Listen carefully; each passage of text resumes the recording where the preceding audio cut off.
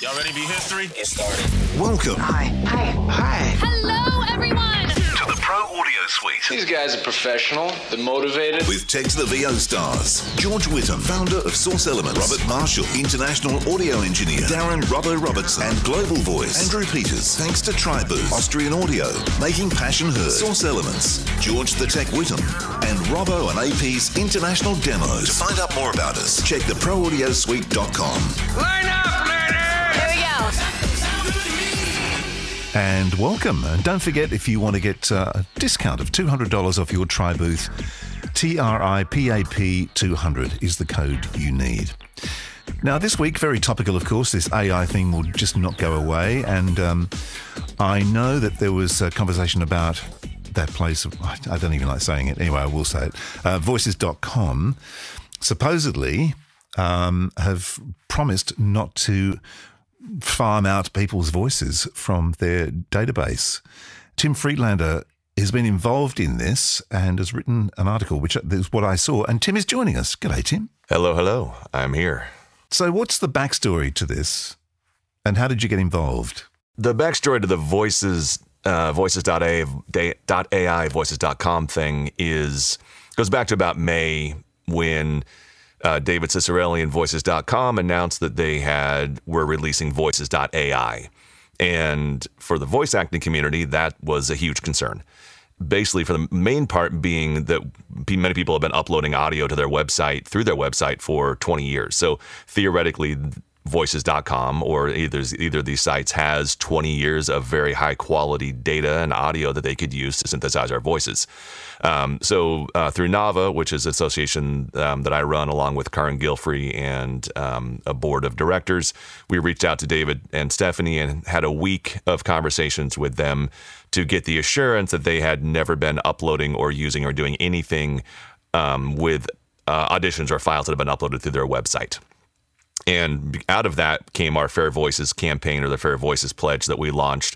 And we reached out to the other online casting sites, 6 other sites, to get the same assurances from them and also to make sure that they had changed their terms of service. So Voices.com at the time changed their terms of service to very explicitly say they would not be using any audio files uploaded through their site for machine learning or synthesizing voices. Was that backdated or is that from that point onward? The terms of service were from that point onward, but they publicly, at the time and in various blog posts and other written areas, have said that they have never used audio files. For that, the caveat being is that once the audio files are uploaded and sent to a client, it's possible that the client then could take those audition files and use them. We don't know and haven't seen any companies per se who we know are doing that, but over the last 10 or so years, a lot of these companies have been working in the AI TTS sphere and very potentially could have been using that audio for training. We haven't seen it yet explicitly that we know of, but the inability to track our audio files and to know where the audio goes once we've emailed it out or uploaded through a website, makes that a real possibility. So to give this some perspective, is there any sort of copyright law or anything in place at the moment that protects someone from having their voice turned into an AI voice without their permission? That's a great question. Short answer is no. We've been working with the Copyright Office. I gave a presentation to the FTC last week at a roundtable. I've spoken with multiple lawyers and people across the country and across the world. We're working with a group in Europe to help with the EU AI Act. Most actors, voice actors, we give away our files as a work for hire, and the understanding is that audio will be used for this very specific project. Unfortunately, that also basically gives the person we've given the audio file to the copyright and the ability to do whatever they want to with that. We're currently looking at the possibility that since most voice actors record from home, from like a music perspective, we could theoretically be the owners of the master files. But because a lot of times there's no contracts that are signed, but we're in the early stages of exploring that. But copyright law does not currently protect the voice actor. It protects the copyright holder, which 99% of the time is the company who hired us. Wow. And there's the only other thing we could fall back on is right of publicity, but those laws are only really in California and New York where the strongest laws, and then there's possibly biometric and privacy laws, but those really are only strongest in Illinois and Texas, of all places, privacy rights. So is there a way of, like, we've talked about this before, having some kind of like fingerprint of your voice? If anybody uses your voice, it's quite obvious it's yours because it shows some kind of a fingerprint in the waveform. Potentially. I don't know how that would work, but there must be someone who's got something. Nobody does currently that we know of. I've spoken with people at DARPA and at NASA. We are currently working. We've gone very deep in this conversation to try and figure out a way to do this.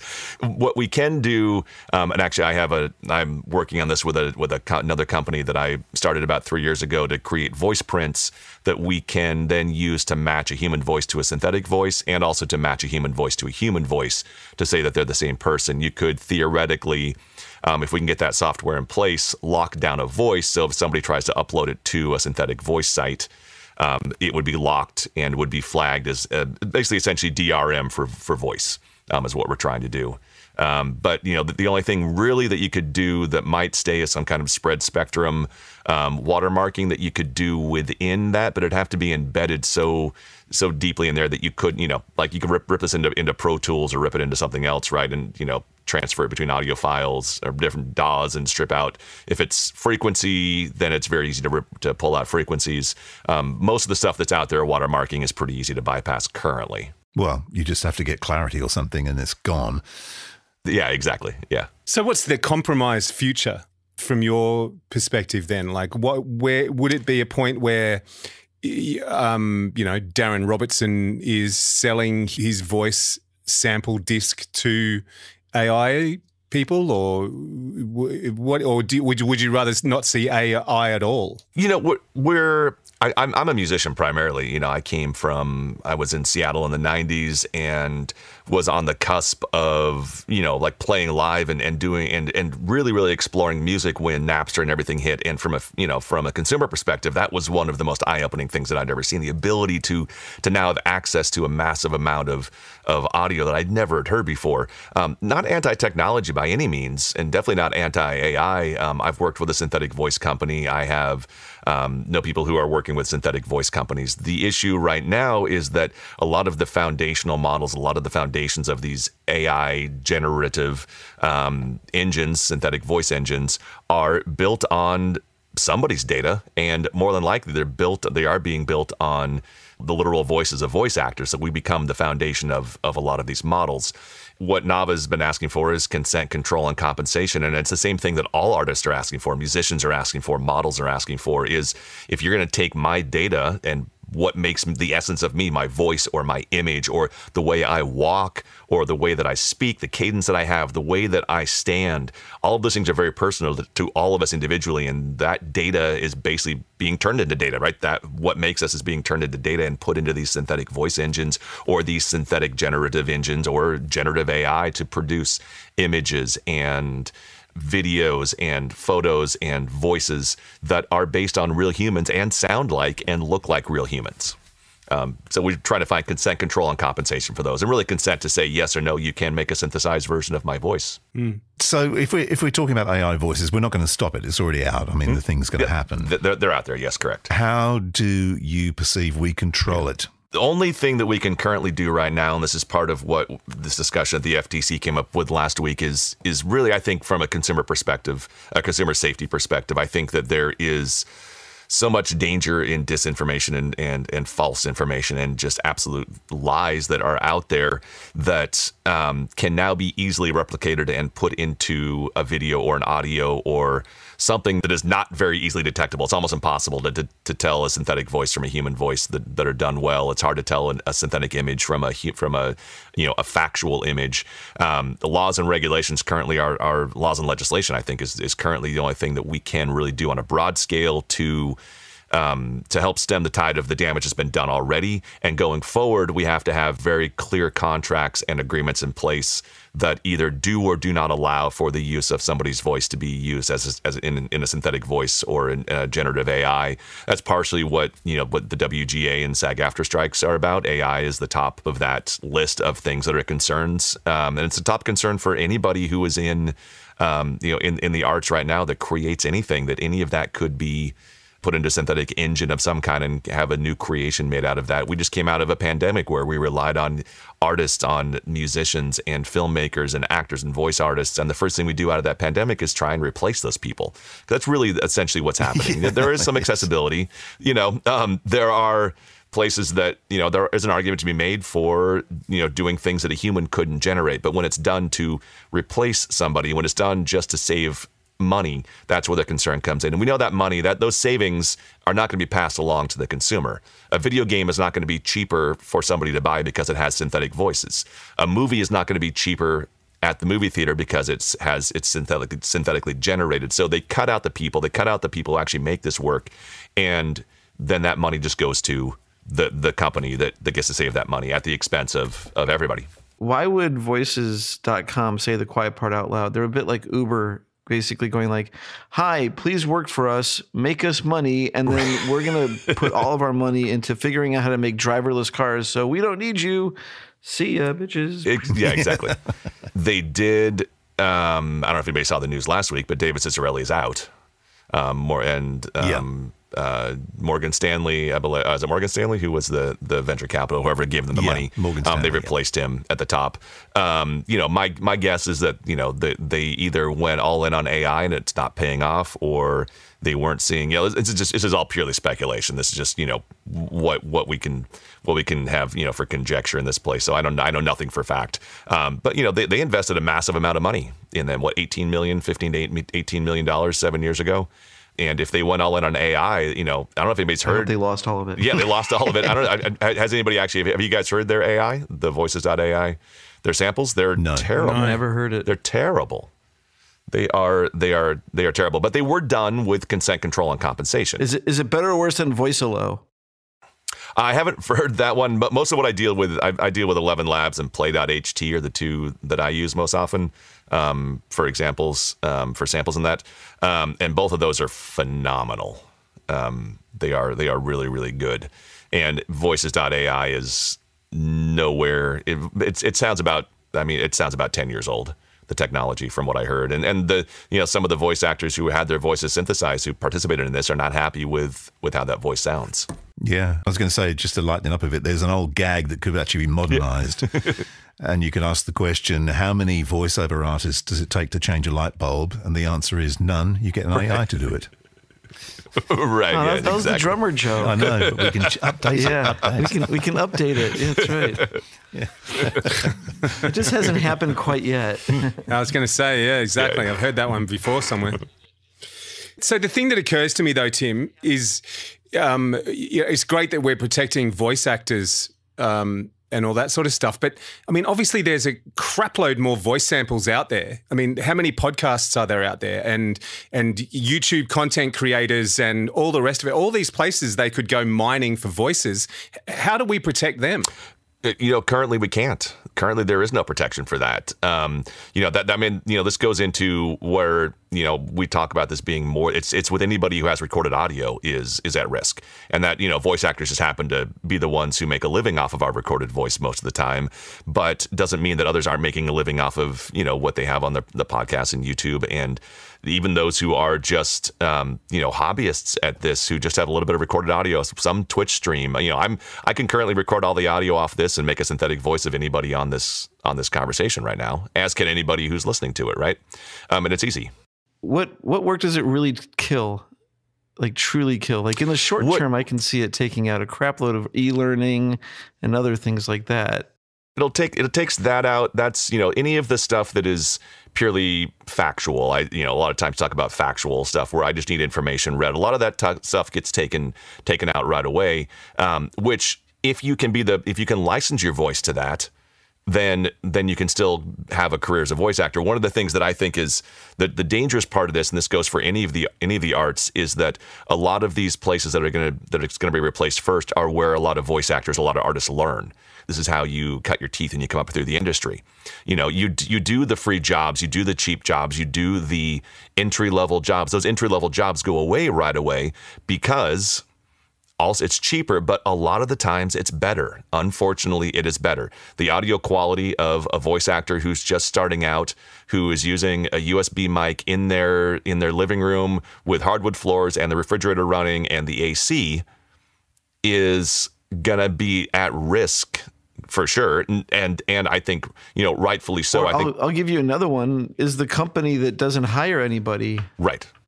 And they just see the AI voices as it's better than having Mary Jo read it because it's going to take her a long time and whatever. And so, like, just type it into the system, and there's our video. It's our instruction video on how to use our garden hose, absolutely, or something. Yep. And yeah, it's going to take out, like, I don't see it initially taking out, like, real voice acting, but I agree, just like conveying a voice, it's just going to, like, plenty of AI voices I'd rather hear instead of the president of the auto workers union, you know, for example. Right. Right. Yeah. Yeah. I mean, and there are, you know, one of the things that we've seen, I think, has been most hopeful in this is that those who work with voice actors already or don't want to replace voice actors.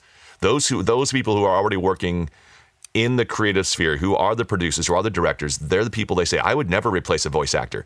But it's all of those people who have just need a voice actor for this one time, need a voice actor for this one training video, this one thing here, that they would go to a friend or a referral or wherever it might be to, you know, the online casting site and cast somebody who's new. They're not going to do that anymore. And we're not going to see, it's very hard to tangibly find the damage to this because we're not seeing auditions going out where they're saying we're going to audition a human versus an AI and the AI gets the job. They're just not even going to bother to do the auditions in the first place. And we're never even going to know if it was a synthetic voice. So this is partially why, you know, again, laws and legislation, where there's a Senate bill out that Nava is endorsing, Senate Bill 2691, which is a labeling act of 2023, which is going to require anything AI generated to be labeled, marked, same thing as you would with food.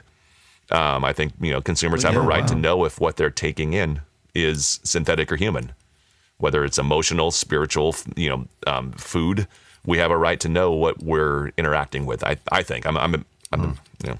I mean, I want to know when I'm in the Matrix personally, like. Right. Right. Exactly. Yeah. You want to know you're in the Matrix. I'm sure it puts to bed a lot of political issues too. I mean, you know, imagine sitting there listening to a radio broadcast of, you know, Joe Biden declaring war on Russia when it's actually not really Joe Biden. You know, absolutely. You know, there's all sorts of issues that this raises. Well, and you know that as well, but also it raises the possibility of doubt. And, you know, if, you know, the Donald Trump tape from years ago, if he could say, well, I never said that, that's a synthetic voice, and prove that it's not my synthetic voice, prove I actually said that, right? So you're running into both sides of that, and we're coming into election, you know? Yes, exactly. Yeah. There's all sorts of possibilities raised, considering some of the possible candidates, right? Yep, absolutely.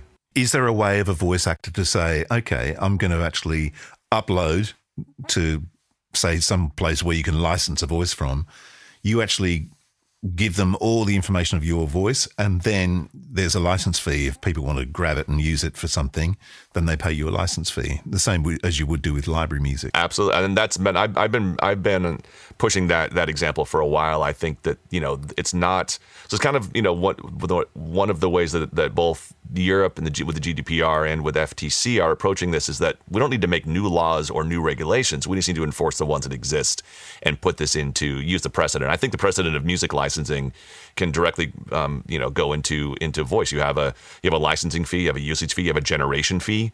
You know, if you generate new content from this, then I get paid a certain amount for the generation. There's companies out there that do that. Vocal ID, Veritone was one of the earlier ones that did that, and there's a licensing fee that they have in place for that. And the actors who do that have the consent to know where their voice goes. We're working with a TTS company who reached out to us, and we're helping them with this exact same thing of helping to license their deployments, so that the voice actor knows where their voice is being used, but also get paid for the original creation of that model, and then know where the voice goes from there. There's lots of possibilities. The one possibility that, unfortunately, none of those things really exist right now. The only possibility that's happening is people can upload your voice anywhere they want to, create a synthetic voice, and use it.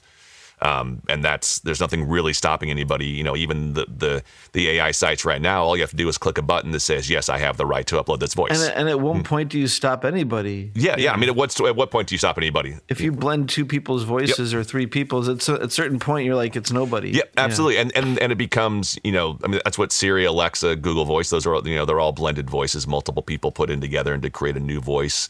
So now you have to get into, now you're talking about, songwriting splits, right? Now you're going to talk about splits and points on a song, right? Geez. So I've got three voices. We all get an equal split of the usage of that voice, or does it not become an issue because it doesn't sound like anybody, therefore there's no conflict, right? Voice actors, you're also going to run into conflict, right? What if my human voice is doing Pepsi, my synthetic voice can't do Coca-Cola, and if it does, who's going to be held responsible for that?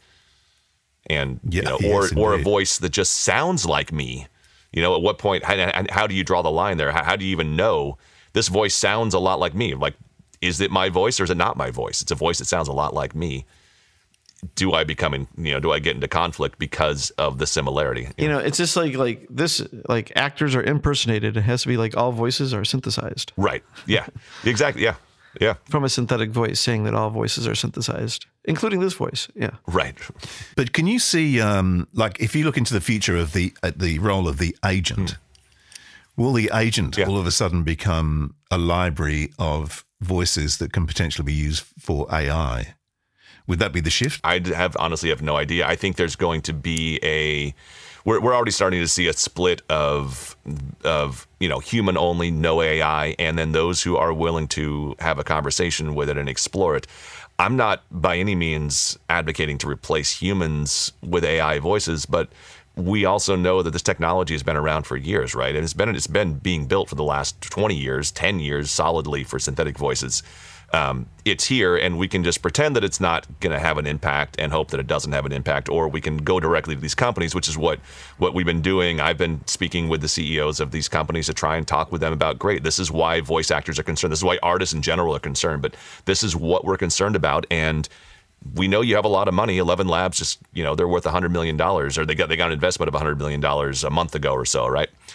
They have the money to pay the voice actors fairly for the foundation, and if they can license that, the better audio they have, the better foundational model they can create. So if those voice actors who want to do that have the right to say yes, it's the right to say yes as much as it is the right to say no. You should have the right to say yes if you want to, I think. I reckon there's going to be a scramble with voice actors all trying to get themselves uploaded onto one of these business sites so they can be licensed out. Yeah, some of them have, right now there's really no clear understanding of what that licensing fee would be. We've seen similar jobs on the casting sites that, one job is paying $500, on the next job it's paying $20,000, and they don't appear to be any different. We just don't have enough, a lot of people who are casting don't have enough information to know about where those files are going to be used. Voice actors don't know really enough about how they're going to be used either to know what to ask, and agents don't know what to ask either. Like, just so many unknowns out there about what to even ask to come up with what a fair usage would be, because there's potentially so many uses out there that we can't even comprehend right now, that we can't even imagine of that they could be used for. So it's really hard to tell. And that generation is kind of what we're looking at, kind of a generation fee is what we're kind of really interested in. Mm-hmm. Well, it's going to be interesting to watch how this all unfolds. But it's a massive can of worms, isn't it? It is. It's incredible. Yeah. It is a massive can of worms. Yeah, I mean, and, visual artists are being hit massively. Obviously, right now they're some of the most hard hit, because those images are so distinctive and the styles are so distinct that when they come out, it's obvious it was trained on those. And authors, there's two lawsuits against, multiple lawsuits against AI companies right now from authors who have had their books ingested into these and used as foundational models to train these things. And the thing is, once it's trained, you can't untrain it. Exactly. Well, AP, was it you saying that there's a film in the can with starring James Dean? Yeah, that's what I'm told, is sitting there waiting to go. So James Dean is going to be a co-star of a new movie. Wow. That's insane. So they've just, you've used motion capture, so they've got an actor that actually can walk and move like James Dean. They've just done motion capture, and then they just built James Dean over the top of his skeleton, so to speak. And if that thing becomes a hit, you can see they're going to drag them all out. Right. And then Elvis really isn't dead. Yeah, right. Exactly. We're talking about that for VO, like speech to speech too. Well, that's the thing. How would you license that, Tim? It's performed by, it's James, the James Dean performed by so-and-so. You want to give the motion capture person the credit for it. Like speech to speech, I could narrate, Karen Gilfer, our vice president, uses this example a lot, which is she could narrate Audacity of Hope and then put Barack Obama's voice over it. So it would be the voice of Barack Obama performed by Karen Gilfer. Right. So as read by Barack Obama, performed by Karen Gilfer. Yeah, it's puppetry. Yeah. Huh. Yeah. If I was the ad agency for 7-Eleven, I would actually get an AI of Elvis and have him in a 7-Eleven. And finally, it's true. Slurpee in one hand, donut in the other. Is that what you're saying? When does Elvis become public domain? Yep. Yeah, a long time. A long time. It's a space to watch, isn't it? It really is. And the space will be filled by AI. Yeah. Yeah. It's interesting. And I think we've got... I think we've got 3 months left. I think we have about 3 months before something dramatically. So you think there is a time frame on this? Because I was actually sitting here thinking, God, how long will this take to sort? But you're saying you think there might be a time frame on it. I think we have, if anything, any legitimate and strong protections need to be in place before the end of the year. By the end of the year, it's going to be too late for us to have any kind of protection. The technology is moving too quickly. It's exponential, and it's going to be beyond our control, or potentially beyond the control of those who actually are running the systems.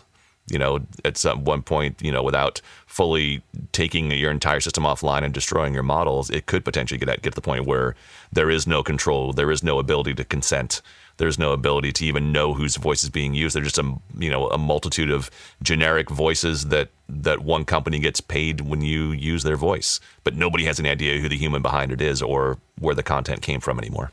Watch this space, people. Yep. Indeed. Yep.